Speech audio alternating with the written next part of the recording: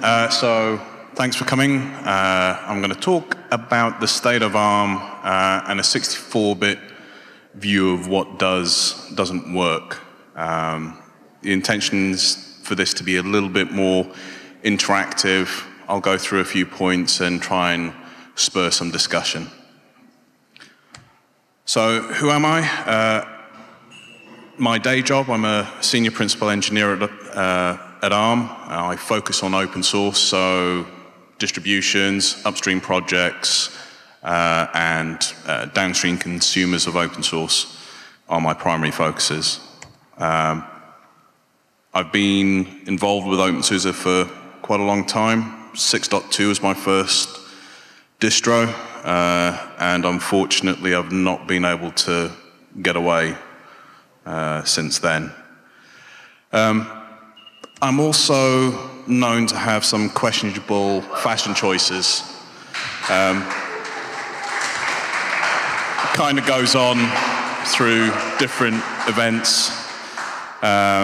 And my homemade mankini that's a bit difficult to see on the screen was my last design outfit.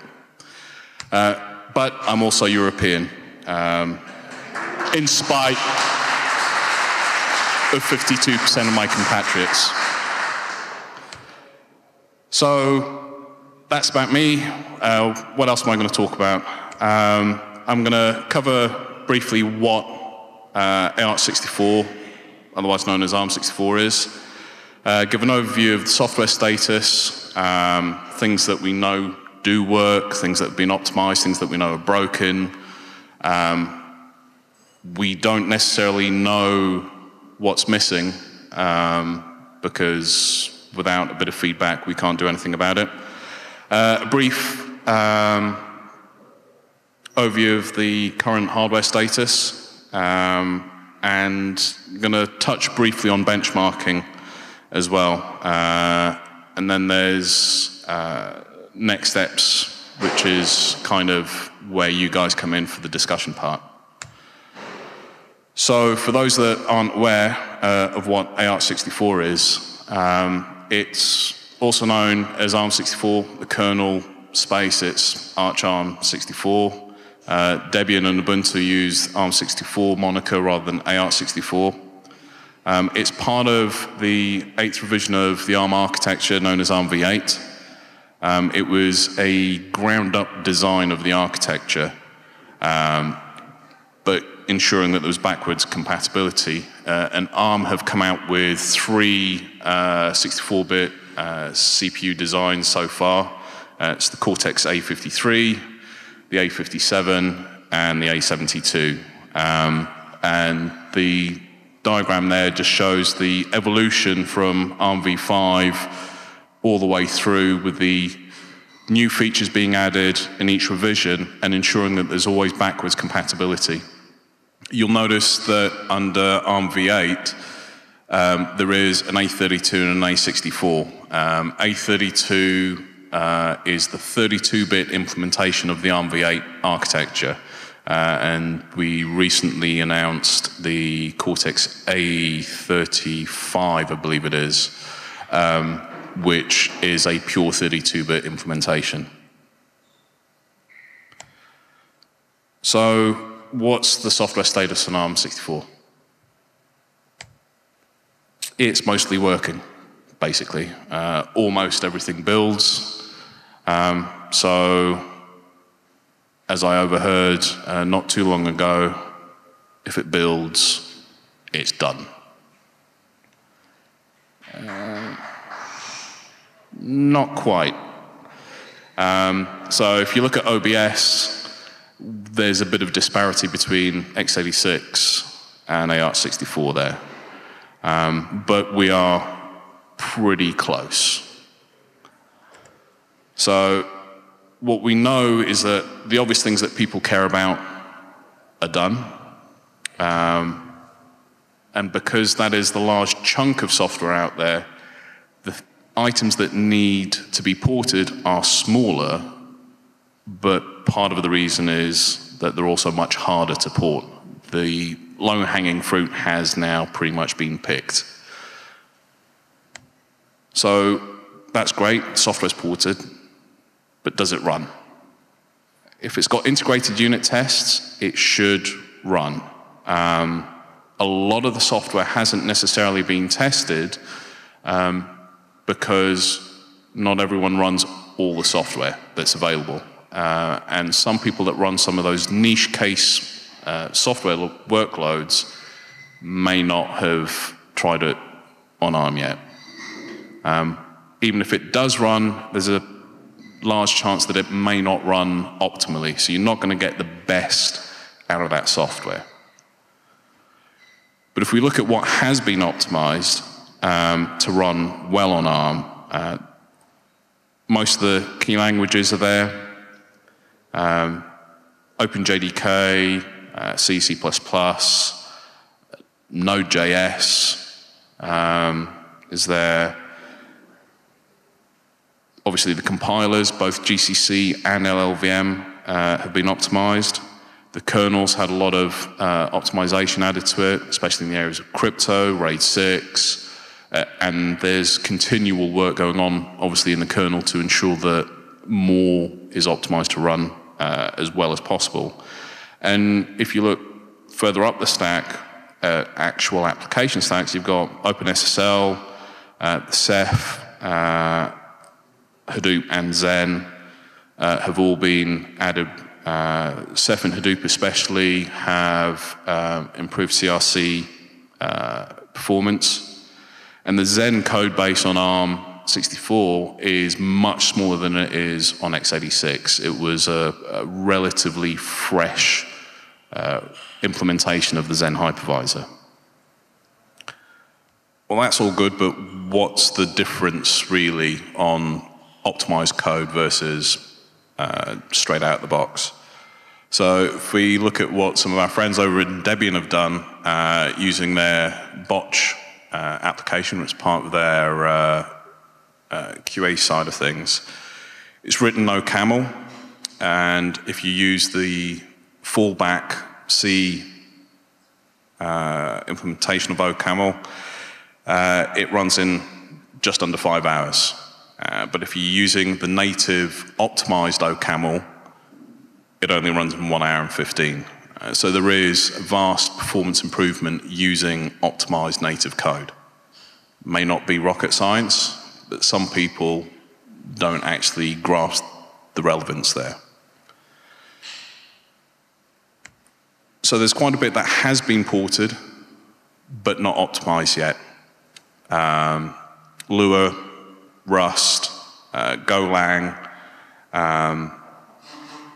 they've not quite had the care and attention needed to get the most out of them. Recently, Mono had been released upstream with full ARM64 support.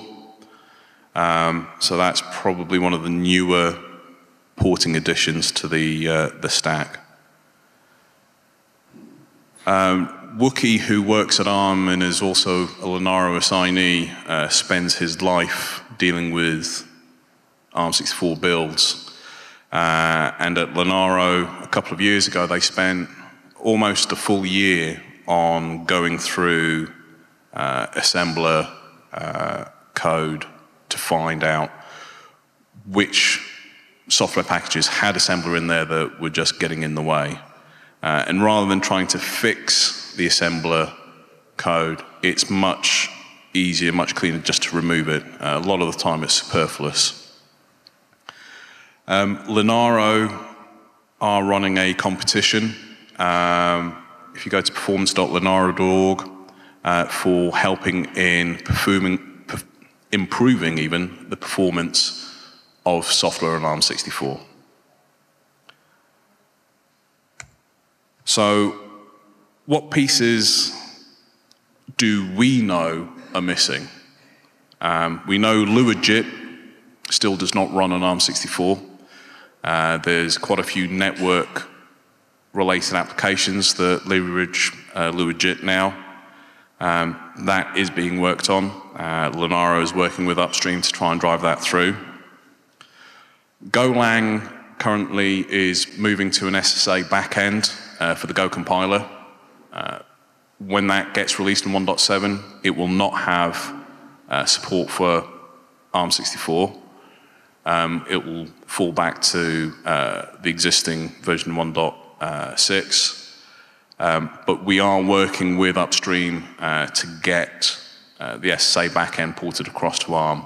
That's expected in Golang 1.8, which is due next year, I believe. And as I mentioned, Mono's been ported, but within openSUSE, it's not been packaged yet.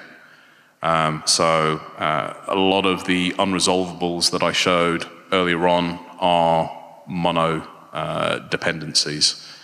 So that should hopefully bring us much, much closer now to what's available in x86. So software's all good, but can you run it on anything? It depends. So if you've not got any space, what do? Can you use an EC2 instance or something? Yes. Run above from OVH, use ThunderX systems. So you can get VMs on there if you want to use them as build host, have them as your VPS. And of course, you can use the OBS to build your software. It's running a mixture of Applied Micro XGene 1s and Seattle A1100s. So you've got a choice of cloud-based infrastructure if you wish. But you've got a big desk and you like to see blinky lights. It's quite soothing to help with your bug reports. There's a wide variety now of hardware that you can get that's running on that's running AR64. So it depends on, out of that list, what your budget is. If you won the lottery, you could go for an HP Moonshot. Kind of sitting around just over 10 grand. You can go a little bit lower and go for the Gigabyte H270. It's around the $5,000 mark. That's 4 sleds, each with 2 sockets. Each socket's 48 cores, so that's 96 cores per sled. It's 384 cores roughly, if my maths works out. That's still a little bit too expensive. That's fine. We can go a little bit lower. 3,000 for a dual socket, 96 cores, a bit more disk space, etc. Still a bit on the pricey side. We can go for Soft Iron Overdrive 3000. I've got one, and it runs beautifully. Or you can go for an Applied Micro XE1 dev platform. A little bit more desktop size form factor. Or you can go for a single socket 1U server from Gigabyte running ThunderX. And even smaller still, service form factor is the R120 as well, which again runs ThunderX, produced by Gigabyte. If you're not keen on form factor, you can buy the MP30 from Gigabyte running XGene 1 and put that in whatever chassis you desire. You can put it in your desktop system and put in a PCI graphics card, and you can use that as your desktop. The Overdrive 1000 just announced is a nice small desktop form factor, great for testing software out, writing code on, running, use it as a home server. It's up to you. More bare bones is the 96 boards Cello from LaMaker. That's very similar to the Overdrive 1000. It has a few additional pieces, like an exposed PCI slot, but it's just a single board computer. You don't get any hard drive, any case, etc. So it's kind of BeagleBone-esque, but grown up. We can go for some of the smaller 96 boards, like the high key, which comes in 2 variations from the maker, 1 gig at $75 or a 2 gig version at $9. It's very much targeted at the more embedded side of usage. And the same with Qualcomm's Dragon Board 410C from 96 boards. That again, $75. Or you can go a little bit less, $35, you get the Raspberry Pi 3. And probably the cheapest one at the minute is the Pi 64. 2 variations, half a gig or a gig of RAM, and it depends on your budget, $15, $30. So I've got my hardware, I've got my software. How do I test how well it all performs? Benchmarking is not simple. It's very easy to gain. You need to ensure that you have equivalent platforms if you want to do comparisons. If it's not like for like or as close as possible, there's not much point in doing a comparison. And when you're doing your benchmarking or your tests, make sure you do it over a set period of time longer than 1 minute. You will find variations as you repeat your tests over and over and over again. So you'll need to amortize your results. You can't just take, well, that looks like the best one, I'll just take that one. And you need to pick a real-world metric and one that's common across all the platforms that you want to look at. If you're just going to pick something that's specific to ARM, yet you want to compare it against Power, MIPS, x86, whatever, or a different ARM platform, you need to ensure that that metric is common across the platforms that you want to test.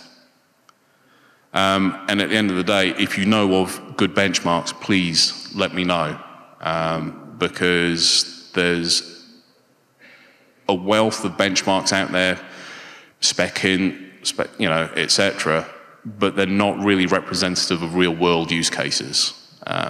If an application has a good benchmarking setup, please let me know. That'd be great to find out. There have been a couple of articles on benchmarking since Cavium publicly announced production availability of their ThunderX platforms. One was by Intel, where they went through a third party to obtain a system, and within that they openly admitted that they have no idea how to tune the system, so yeah, your mileage may vary, but we know how to tune our Intel systems, and when we tune our Intel systems and run this software workload, it looks much better than these really crappy numbers that you can get on this Thunder platform. Not quite like for like. And there has been another one where it's a little bit more evenly balanced, so recommend you read the next platform on that. So that's my brief run through of what the current status is, where we know we're at. Now this is where the interaction comes.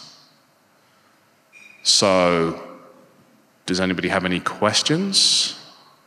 Or does everybody want to get outside to the paddling pool?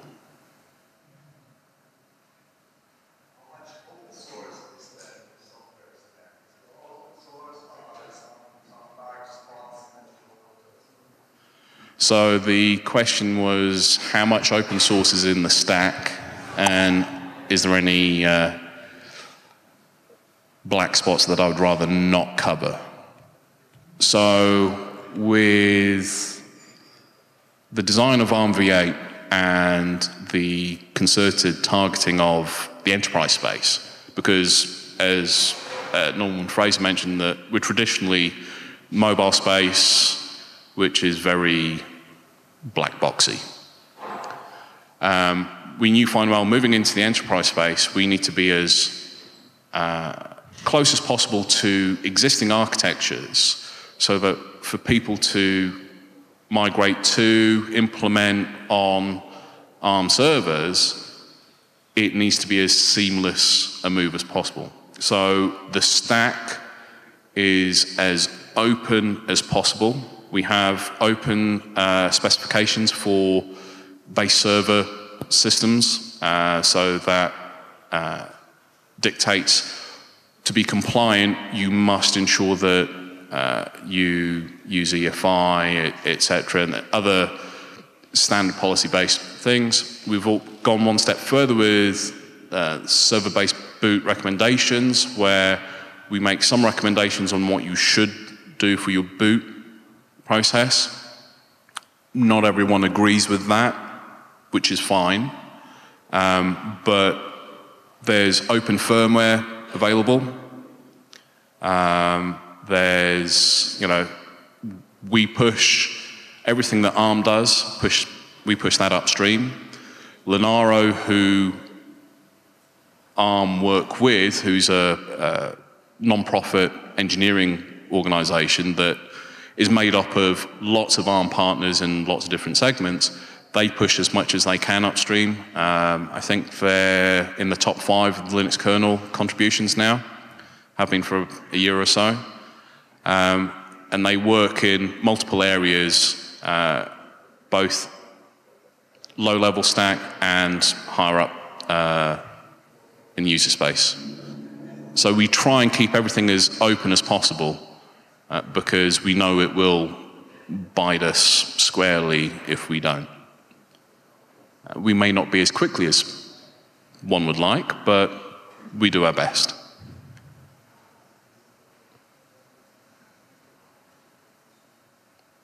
Could you say a few words about the West African country?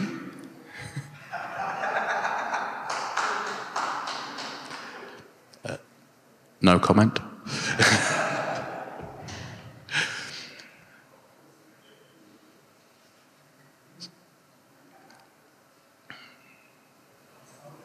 Are there any plans to provide an AArch32 build on openSUSE? So possibly. Nothing has been decided. Obviously, with Leap moving to 64-bit, so Leap is only on AArch64, but there's nothing stopping anybody maintaining a 32-bit version of Leap if they wanted to, but it's going to be a lot of hard work. Okay, so work in progress. Thank you. So for an AArch32 build, it's still, it's certainly possible. There's no AArch32 hardware yet available in the market, but that will be coming pretty soon.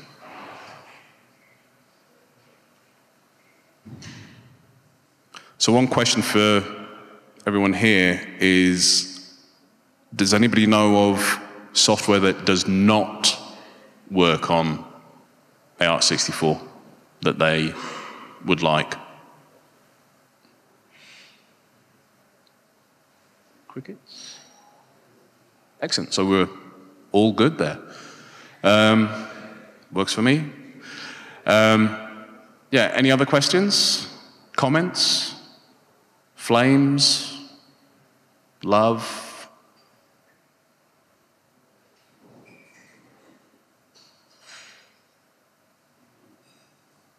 No? Perfect. Thanks.